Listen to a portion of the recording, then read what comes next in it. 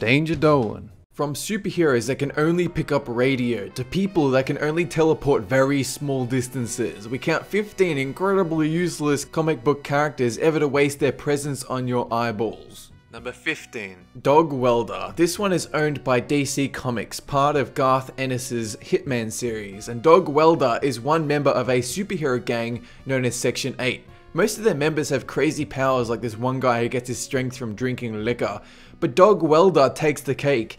His ability is to weld dogs to a person's face. That's it, that's how he fights crime. He full on whips out a blowtorch and welds a dog onto a dude's face. Because I mean, without dogs, a blowtorch is useless, surely. Number 14. Almighty Dollar. This was created by Buzz Dixon, Mike DiCarlo and Jose Delbo. A character named Jay Pennington Pennypacker, who attends a self-esteem camp and ends up with a superpower from a mad scientist. What can he do? Well, he can shoot money out of his wrist, but not just money, pennies, 1-cent coins. Apparently his superpower is so worthless that countries like Australia don't even recognize the thing he attacks enemies with. Number 13. Cypher, a Marvel creation for the X-Men lineup. You might have heard of him, he's the guy who can translate things. That's his superpower. He would crop up every so often to read some ancient text or read some body language. Pretty much so worthless that Marvel killed him off, and then brought him back to life with some slightly more useful powers, then killed him again, and then brought him back again. He's that superhero you bring back to life every time you can't read the label of a tin of baked beans, then immediately kill so that you don't have to deal with him anymore. Number 12. Red Bee. This guy first appeared in the 1940s, not by Marvel or DC, but Quality Comics, later bought by DC. His powers were to attack people with trained bees and a stinger gun, and he proved so popular that no company bought license to own him, and he actually entered public domain. So now anyone can continue the adventures of Rick Relay, the Red Bee. You'll have lots of fun explaining why he keeps his favorite bee named Michael inside his belt buckle to be used only for special circumstances. I'm looking forward to it. Number 11. Skate Man. You know those times you create a comic book character so fantastic that it gets cancelled after one issue? Meet Skate Man, who has no superpowers and whose only defining traits are that he has a scarf on his face and fights crime on roller skates. In 1990, Kitchen Sink Press awarded this single issue as the worst comic of the past 25 years, which I feel is undeserved since it allows me to live out my fantasy about doing stupid things for no reason. Number 10. The Legion of Super Pets. You might have heard about Krypto the Super Dog, who Jor-El, Superman's father, sent from Krypton before it exploded in a test rocket to make sure it worked. But did you also know that he also sent a monkey called Beppo in another test rocket too? The Super Pet Legion also contains Streaky the Super Cat, who is infected with X-Kryptonite that apparently gives animals Superman's powers. Additionally, you have Comet the Super Horse, who can transform into a human and make love to Supergirl once a year before he becomes her pet horse again. All of them wear capes and follow orders from Superman. This is actually a thing. Number 9. Squirrel Girl, 1992, Marvel. You know you've run out of ideas when you literally take the traits of a forest animal, give them to a character, and call it a superpower.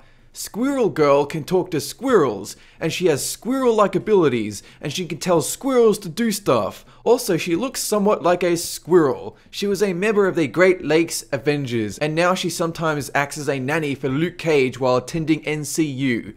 She's pretty nuts, aha. Number 8. Razorback. This is like Squirrel Girl, but worse, and he looks like someone trying to dress up as a character from Dota 2. He first appears in the Spectacular Spider-Man, a man that dresses up like a pig to fight crime. That's right, he doesn't even have pig-like powers, he just wears the headpiece and that's his thing.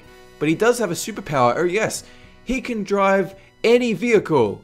A pig that can drive any vehicle. I've tried thinking about whether it's a metaphor or it symbolizes car drivers, but no, it's just a damn pig that can drive any car. Well done. Number 7. Matter-Eater Lad. This one made it into the Legion of Superheroes, part of DC's lineup of teens from the 31st century.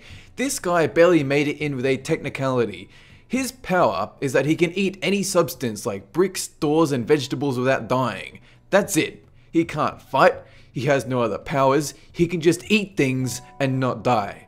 I want you to think about the practicality for 1 second. Other superheroes can punch through locked doors, melt warheads with their eyeballs, but this ass clown can do nothing but eat things and not die. Under what circumstance is that useful?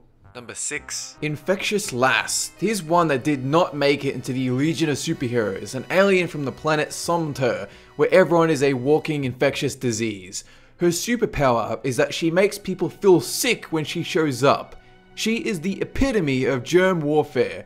While she can aim and control her infectiousness, she usually accidentally hits her allies anyway. So much that she's really not worth taking anywhere, unless you just need a day off school. Number 5. Doorman. This is a superhero that sounds like a joke on paper, but when you really think about it, you realize it is a joke. Doorman can teleport people anywhere in the world they want to go, but only if it's into the next room over, which is useful under one scenario.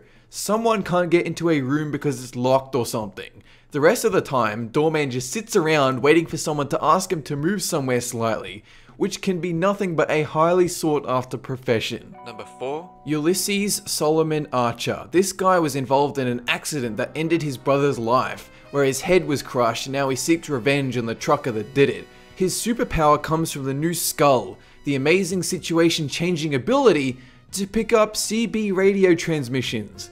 He uses his radical power to hunt the truck driver, and the comic ends after 12 issues, and so ends the glorious saga of this guy that can pick up a radio, which, you know, he could do with various gadgets anyway. Number 3. Maggot. This guy is like the Hulk, but unnecessarily handicapped by the fact his digestive system consists of 2 slugs, and the only way he can acquire his super strength is for the slugs to leave his body, gather nutrients, and return.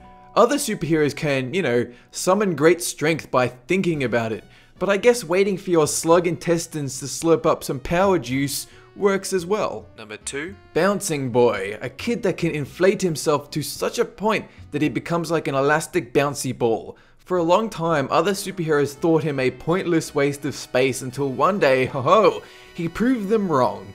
He could in fact bowl over enemies with his great bounciness and thus prove himself on par with Batman and the rest. Clearly. Number 1. Arm Fall Off Boy. His name accurately describes his power, to tear off his own arm and beat up enemies with it. That's it. That's all he can do. His superpower is essentially a disability.